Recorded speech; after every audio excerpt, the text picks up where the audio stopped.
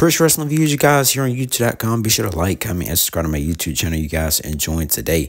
All right, you guys, so last night on Monday Night Raw, I was meant to make this video here before Monday Night Raw last night. We seen where the Miz was talking with Gunther, and, you know, pretty much Gunther, you know, was wearing out the Miz, and Miz ended up fighting back, and Vinci and Kaiser ended up jumping in, and then, of course, DIY, you know, ended up coming out.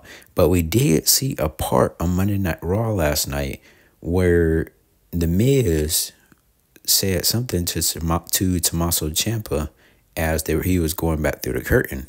Now, does this mean that the Miz will be possibly turning face and to also be managing DIY as their careers, you know, going on as a tag team division?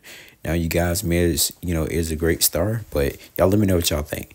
Next, you guys, MJF pretty much, you know, talked about on AEW Dynamite this past week, and pretty much was saying that, you know, 2020, you know, the bidding war 2024, where, you know, his contract expires with AEW.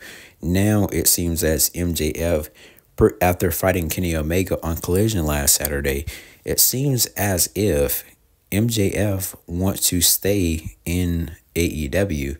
After all the hype and everything, you guys, I'm wondering, do y'all think it's pretty good for MJF to stay in AEW, or should he leave and go to WWE?